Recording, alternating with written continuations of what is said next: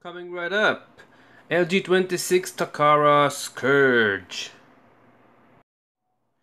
Hello everybody and welcome to another Transformers and Stuff Reviews. So, LG26 Scourge from Takara Tomy. This is the box. As always, artwork of the figure. The headmaster goes here, his gun, and car mode. On the side, another illustration on the back. The two modes, the headmaster comic book on the other side, again all of them with another mode of the gun and the headmaster inside. Very nice. So the figure Scourge comes in his spaceship mode. Very cool. The headmaster can go here on the gun, mounted on the spaceship, or inside the cockpit here like this, and you close it down and you have a more G1 or cartoon accurate spaceship mode. Anyway, I'll try and do this very quickly. The Takara Tomy are very good in their cartoon accurate colors and paint. This is why it looks as the way it is. Very nice. Decepticon emblem here, split into two. I found out that there is a little problem here with closing this gap, because once you tab these two pieces, it forms this gap. If you want to avoid the gap, you need to disconnect one piece like this, and then you can achieve a more narrow gap. Anyway, colors, like I said, very show accurate. These fins are an addition of this character. These two boosters supposed to be on the bottom, but for the new design they are on the side, which is okay, I guess. Underneath you can see most of the robot mode. On the back, these two boosters, and here pretty much okay. This is the, of course, signature beam on his head, just like in the cartoon. Very nice. And the gun itself, very cool. All in all, a great spaceship mode. I really like it. Like I said, all of these characters are a bit smaller to my MP collection, but as a CHUG collection they are very good in scale. Scaling next to Toy World's Bumblebee and Voyager, Titan Returns or Legends, Takara, Galvatron. As you can see, it's small. If it was a Voyager, it would have been awesome and probably fit better in my masterpiece collection. Anyway, and this is how he measures up next to Blur. They look good together.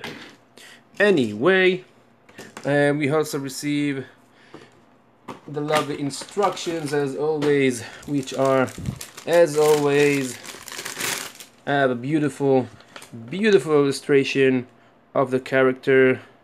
Very cool, with the signature mustache and everything. On the back, stats and two modes. Inside, the comic book story. Again, you can see here it's some sort of a daydream of one of Scourge's heads about, I guess, the movie Scourge, because he has the painted fingernails and the rounded wings. But eventually it's a bit different. No painted fingernails, and the wings aren't rounded. They are very squarish, and we'll see it in a minute with the figure itself. I know it's a very weird story, I guess.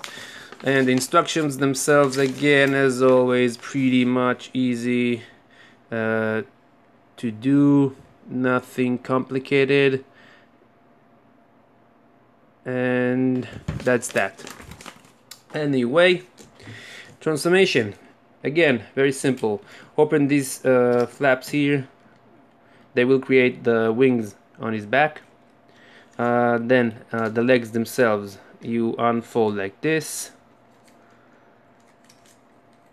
You take the nose cone here, I guess, and fold it like that, and open the toes like this. These pieces here you close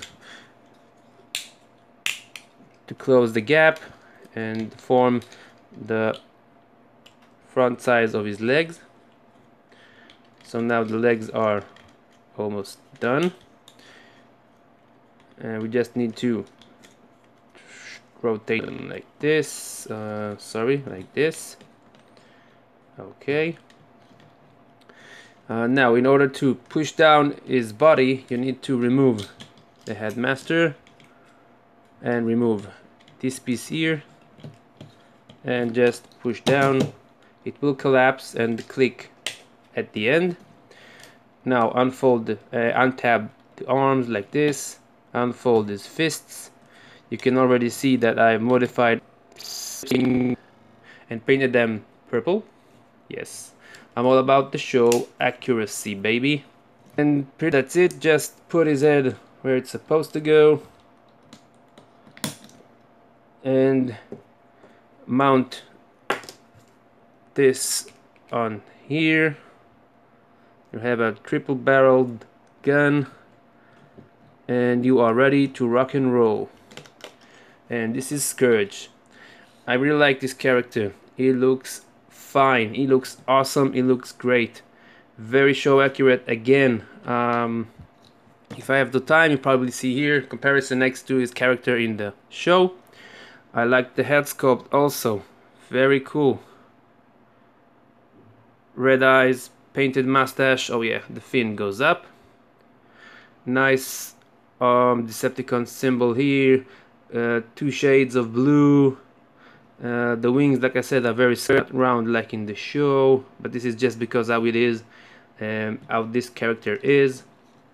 And articulation, the arms and shoulders are very articulated, in and out, up and down, 360, biceps, elbow. No waist due to transformation, no wrist due to transformation, and no waist swivel due to transformation.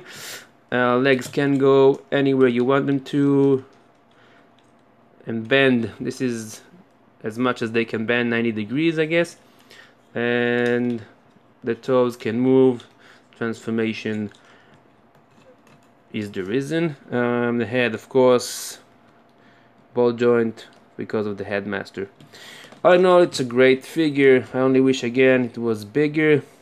And this is how he measures up next to other headmasters figures.